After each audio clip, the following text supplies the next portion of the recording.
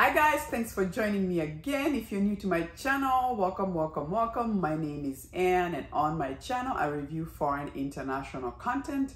Today I'm back to review this lovely show, Love Next Door, with some of our favorite actor and actress. So obviously if you've been watching Korean dramas, you know who they are, but oh wow, another excellent episodes. We're in episode 3 and 4 of Love Next Door, and I just want to say, tell her, stop waiting. Like, why are you taking forever? You should have told her when you guys were in high school, when she was the only one who showed up to support you, always being there for you. When you were swimming, your parents were never there. That's another story.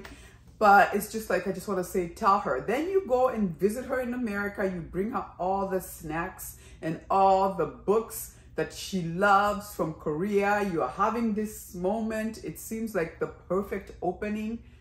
You don't say anything. And you wrote it when you were in high school in this time capsule that you hid, that maybe, 10 years from now, I'll tell her how I feel about her.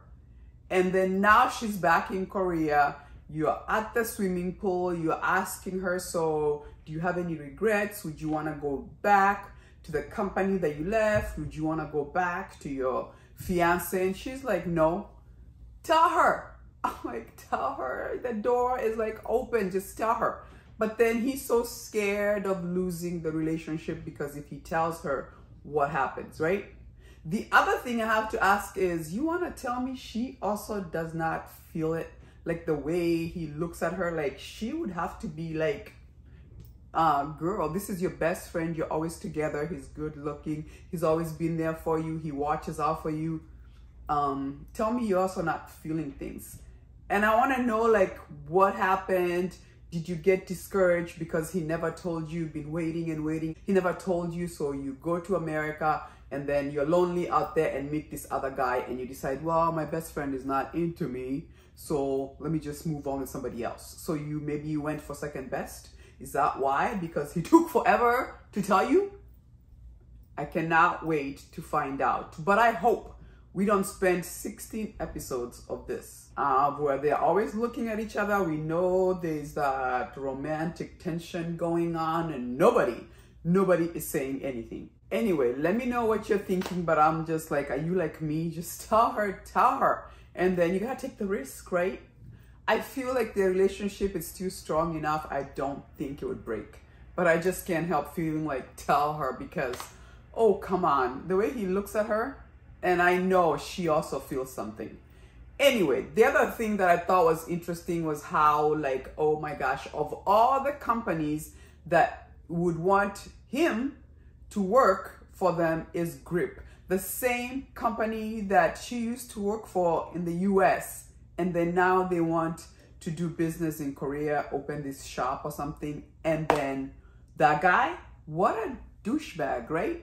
How do you take advantage of your own people so you can have the other culture look at you, the white people, the American company look at you better? But for you to do that, you have to throw your own under the bus, because you knew she was Korean, she's there, she's lonely, so we can take advantage of her. She'll do all the work, and then we're all gonna look good.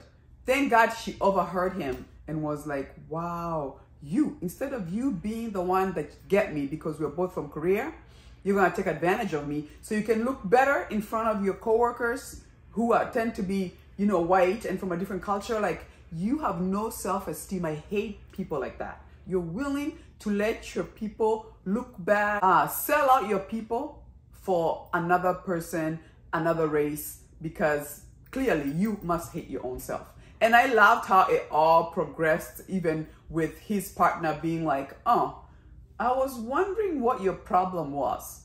But it so turns out, me being on social media, it turns out I actually follow and I'm friends with the CEO of your company.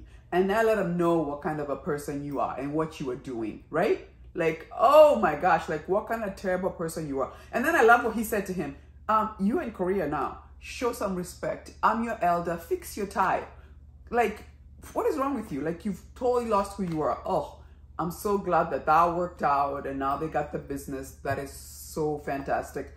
I love his office and that assistant that they have, who I think has a thing for him, but she's also wise, where when they had that disagreement, which was a good discussion about him, where he was like, I am not willing to sell out my beliefs and who I am because of money. And then I also got his point in the fact that it's not that I don't have beliefs, but we also have salaries to pay. We also have to put food on the table for other people. And sometimes you gotta take a job to do that. And I love the discussions that they had back and forth. And even she told him, like, look, not everybody has the luxury of living out their dreams, because sometimes you just gotta pay the bill. She was like, you also have to look at the other side, which is very interesting, because I got both sides. They were both right, because you gotta stick to your beliefs. Otherwise, the job will get old and you're gonna hate yourself for it. That being said, there's also a balance about making sure the company does not go under because of your beliefs. There's gotta be like some sort of a happy medium there. So I love their dynamics in the office and their assistant, just fantastic. Now, the other question I have is about his parents. What is going on? His parents, the mother and the father, clearly they're cold towards each other. Clearly something has happened there. Then the other thing too is, even he mentioned to her, you don't like being in South Korea. You're always leaving to go for a job. And then we see she goes to meet was he like, I don't know, the prime minister, or I don't know who he is, but she's like, can you send me out for another assignment? I've been in Korea for 2 months and I need to go. She's even like begging, I don't care if you send me in the middle of nowhere, I'm good. I'm like, what are you running away from? Why is she running away? And then the other thing too, I was like, the father and mother's relationship is so awkward that when they were having that breakfast, their family, but it looked like they were strangers and could not wait to be done with this breakfast so they can get off the table like, I'm done.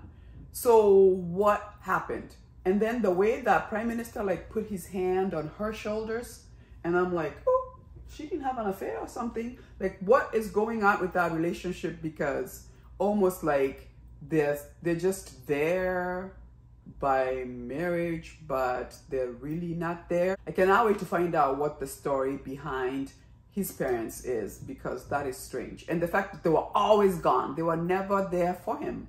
I mean, that one time the coach is like, your parents gonna be here? And he's like, nope, they're out of town, or the father is always busy. I think he's a doctor, and then she's always, you know, traveling, which is just kind of strange that they were never there for him.